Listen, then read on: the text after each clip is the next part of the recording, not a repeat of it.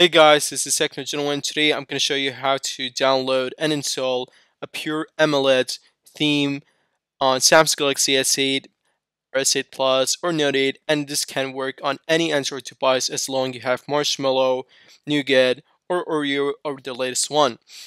So the first step is to type up Black Edition on Samsung Theme Store just by tapping on themes and then type it here.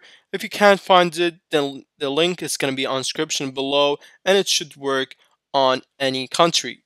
Now once you have downloaded, it is totally free. You don't have to activate it, so nothing to worry about that. Once you download it for free, just press apply and then tap on it.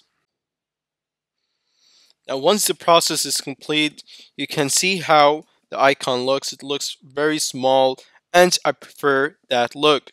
So you can see that everything turned into black. Most of the pre-installed application are in very minimalistic icons. So let us just go to phones. You can see looks very nice.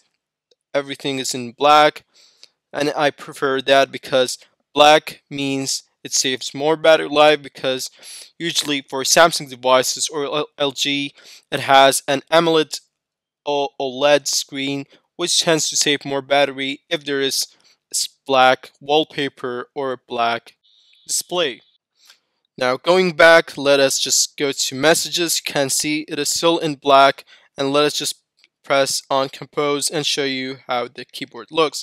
So you can see it looks very nice, and I think that you guys should check it out on yourself.